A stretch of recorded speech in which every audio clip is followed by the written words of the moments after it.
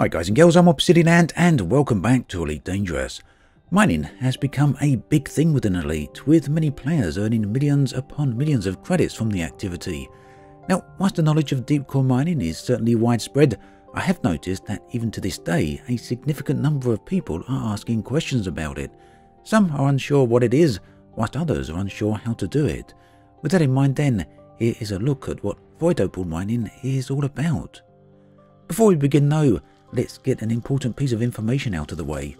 Over the years, there have been a lot of unofficial so-called gold rushes in Elite. By gold rushes, I mean methods of gameplay that generate 100 million credits per hour or more. And by unofficial, I mean methods of gameplay that essentially are unintended or use unintended mechanics or take advantage of gameplay loopholes. One example of this would be skimmer missions, where players could stack multiple missions and then complete them all with a single shared objective. Those type of credits earning methods are usually patched out of the game fairly quickly.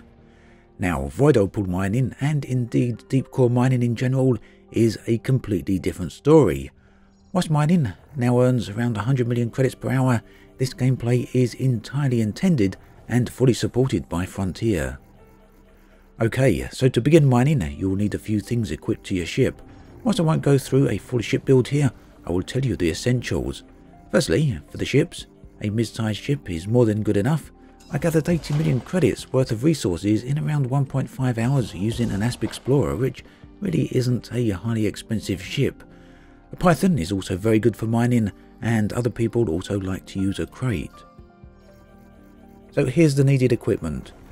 A refinery. Now, you don't really need a large refinery for deep core mining, as you will only be collecting a few different resources, 3 or 4 different ones at tops, so a 3A sized refinery is more than enough. Prospector limpets and collector limpets. Again, you won't need large sizes for these, simply choose whatever you are comfortable with, and don't forget to collect the limpets before you leave the station. The pulse wave scanner is essential in order to detect the valuable asteroids. Detailed surface scanner, you'll want one of these so that you can detect hotspots in ring systems. Abrasion blaster, these allow you to shoot chunks of resources off of asteroids, so make sure you take at least one of these. And these seismic charges, you'll need these to blow apart the asteroids. Okay, so finding a relevant hotspot is the first task. Now I often hear people saying that you need to look for pristine quality rings.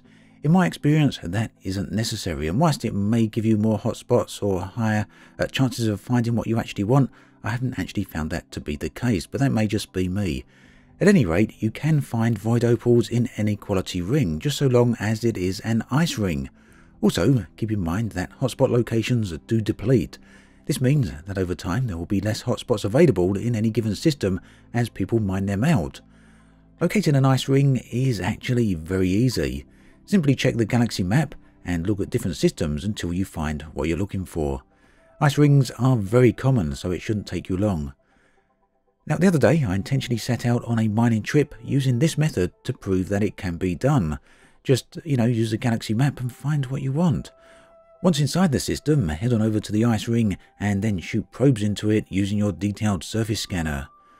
Not all ring systems will have a hotspot, and the more players that have been mining the rings, the less hotspots that ring will actually have.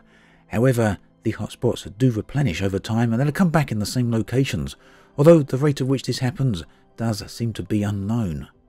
To enter a hotspot, simply fly towards it. Now don't fly towards the centre of the hotspot, as that is where everyone else will go. Asteroids and their resources are persistent in Elite, so if you go to the same location as everyone else, then you won't be able to find resources as everyone else will have mined them. Instead, head away from the centre of the hotspot. These hotspots are truly massive, in some cases with a diameter of over 30,000 kilometers or more, and for comparison's sake, Earth has a diameter of 12,700 kilometers. Finding an unmined spot then should be very, very easy. Keep flying towards your chosen spot and then slow down, as you don't want to hit the ring too fast. Once you are close enough, your ship will automatically drop out of supercruise. Once inside the ring, activate your pulse wave scanner. Pulse wave scanners have a different range depending on the quality of the scanner you purchased, but try flying a good distance above the asteroids so that you can get the best field of view. You'll notice that the scanner sends out a wave. highlighting each asteroid, marking them in blue, but ones with resources show up in orange and yellow. What you're looking for are bright yellow ones, like this one right here. These asteroids will have fissures in them, and you need these in order to break open the asteroid. First thing to do is to fire a prospector limp at the asteroid, and this will show you what it contains.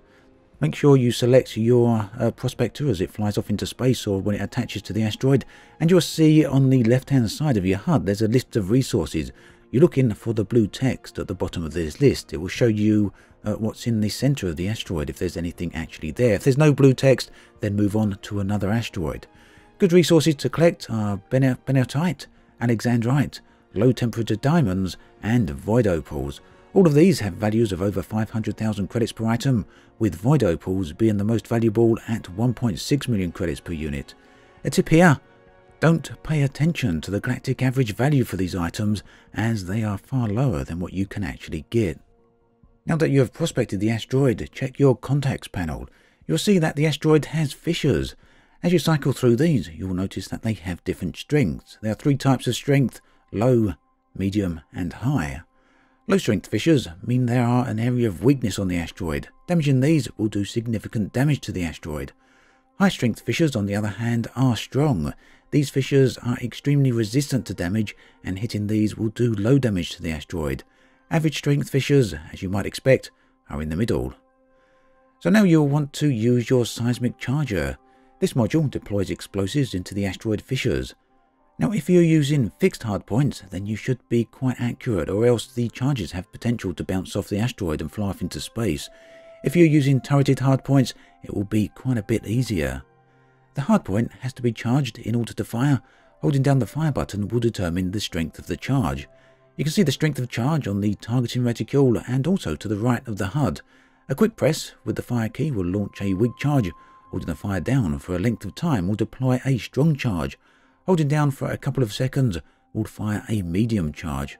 And this is where it can get a bit tricky. You need to damage the asteroid enough to break it open. If you don't deploy enough explosives into the asteroids, it will remain intact and you will lose the fissures.